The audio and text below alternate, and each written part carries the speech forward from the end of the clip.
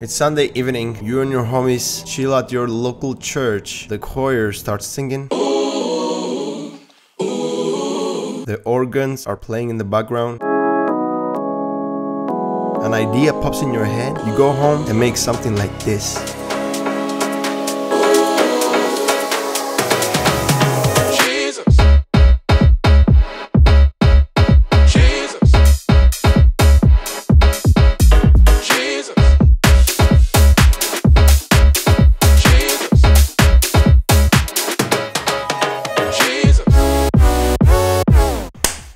What up, ladies and gentlemen? So you can actually see I'll be making church music into tech house. So what's the whole point of this? The whole point of this is that we're gonna be taking like the church, Jesus, Christian kind of vibe sounds, and then we're gonna be blending them with a tech house track and see what we come up see what we can come up with. Fuck my English, bro. This is like a really cool trick if you're feeling uninspired or you have like writer's block, all that kind of bullshit, to just combine different styles together and see what you can come up with. And this also helps you a lot in like developing your own sound. Let's say, for example, you really like science fiction movies. What kind of elements do those science fiction movies have? You know, they have like the spaceships, the glitch sounds, like the fucking space, you know, futuristic sounds. And what if you take those sounds and put them in a specific genre? Let's say, for example, you put them in a tech house track. What's my point here? My point is here, you can take stuff from your daily life, which is like, it's either religion, it's either movies, it's either, I don't know, friends, your family, you go outside in nature, whatever the fuck it is, and take those stuff and implement them into your own tracks. The production is gonna be way much more fun, way much more authentic, and that's how you're gonna start developing your own sound in a way that you wanna develop it. You're not gonna be like trying to get on a trend, trying to get like, you know, the streams and the blah blah, all that kind of bullshit.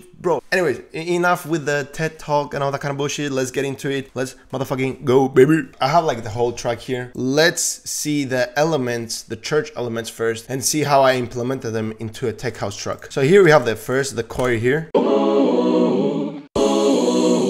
So the thing I've done with the choir pretty much is that I put a crystallizer and a Fab Filter Pro R. So let me show you what this one does. It's gonna be like this. That's a pretty cool sound, you know? And it's pretty much a crystallizer that does the whole thing. Without it,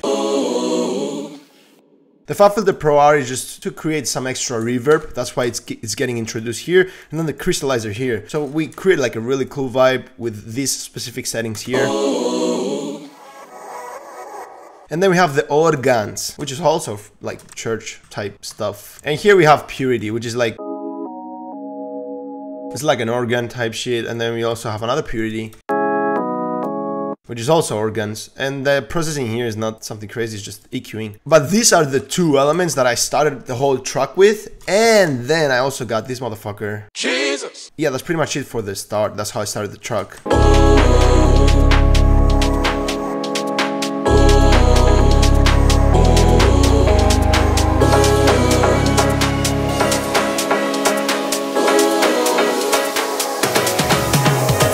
I'm gonna show you a little bit. The break and the build up is not that much. We're gonna get to the drop real quick, but let me show you the stuff I added here. So the first thing is this one.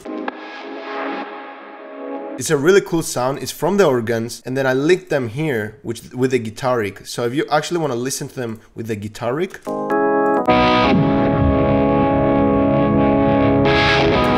Granular Joy, that's the preset, that's what it's called, and it has all this kind of stuff. I'm not going through all those motherfuckers. And then we have just this specific stuff, a hi-hat loop and some claps, and a riser,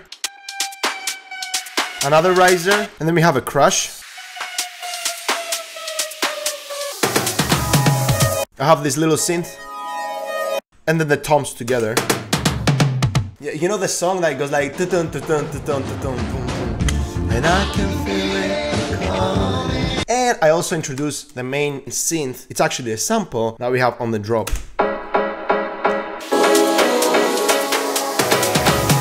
Jesus. Jesus. Jesus. Jesus. Let me start with the drums. Very simple drums. It's just a kick, a tech housey type shit kick. Then we have some claps, open hats, a hi-hat loop, And then a crash also. Let's get to the bass line, and then I'm gonna go to the synth. This is the bass line. It's very simple, and I'm gonna show you how to sound design this really fucking quick. So I did another tech house track 2-3 weeks ago, and a guy was asking in the comments, how the fuck did you do the bass? So let me show you, guy, how to do the fucking bass in Spire, which also can be implemented in every synth, not only just Spire. It's like very simple. Let me show you real quick. We take the first oscillator, which is here, and then I turn this, which is a sine wave. Ooh, damn. And then we pitch it 2 octaves down, bam, bam, damn, nice. Okay, let me grab the MIDI node and put them here. So it's gonna be sounding like this. Pretty dumb. And this is what I do in Spire. I just press the warm and the boost, and then I do the X comp a little bit up. So it gets boosted a lot pretty much with these settings. But I really like it because it gives it like a really warm type vibe.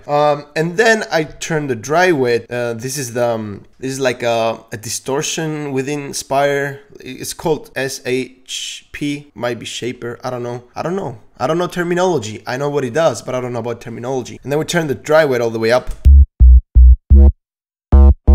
So it sounds kind of sus. Then we're gonna go to the main envelope for the whole volume, and then we're gonna turn the sustain all the way down and turn decay. So if I turn the decay, it's gonna sound like this. Very sharp. And then once I start turning it up, so I kind of want it around this value, which says like 37%. And then I'm gonna put a little bit more release here. Okay, that's cool. And then another really cool trick, I'm gonna take a second envelope, which is not linked to the whole volume of the synth. And then I'm gonna do the same thing, but with less decay. I'm gonna link the pitch of the first oscillator. Then I'm gonna turn this one up. So it's gonna sound something like this. I'm gonna put it like this. It makes it more punchy.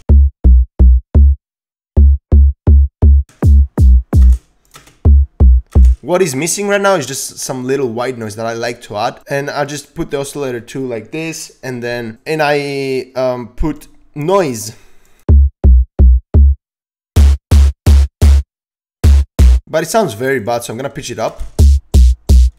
Sounds pretty cool, but not there yet. So I'm gonna put another envelope, which is envelope 4, and I'm gonna link it to oscillator number 2, the volume of it. So I'm gonna put this all the way down, so that it goes like this. So something like this. The one I did right now, it's a little bit more punchy. This is how I sound design the whole thing, and with everything together, it's gonna sound something like this.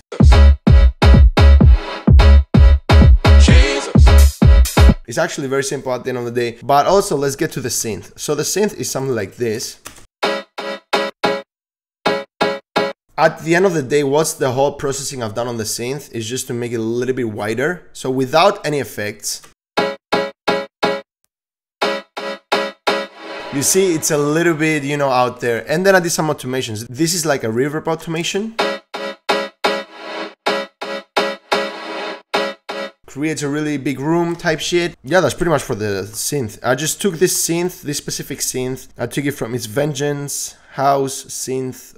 It's C minor. And it says here C minor. The whole track was in C sharp minor. So I pitched it 1 semitone up. So it's in key. And then I added some extra stuff here. Let me show you this really cool part. Jesus. Damn! Okay, so the first one is something like this. It's like some chords from Spire that I found, some really cool stuff. The processing is not crazy. It's just cutting the lows. And then another one. Both from Spire, nothing crazy to be honest. And then here I have like a little pitch bend that goes like Whew! And then I introduce some extra stuff on top of the synth, which is gonna sound something like this. It's some extra synths that I found from Vengeance. It was also C minor, so I put it C sharp minor. So all together we like this. It's from Splice. I found this organ.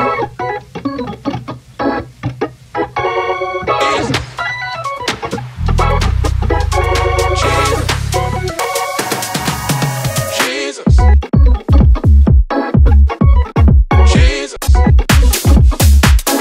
So all I did, I just added this organ and then I just chopped it up, la-di-da-di-da type shit. And then I came up with this. So pretty easy, to be honest. You can see the whole thing here is so fucking easy. But yeah, that was like the little really cool thingy. Thanks for watching. You can join my Discord server. It's in the link in the description. You can go to my website. I got some free stuff.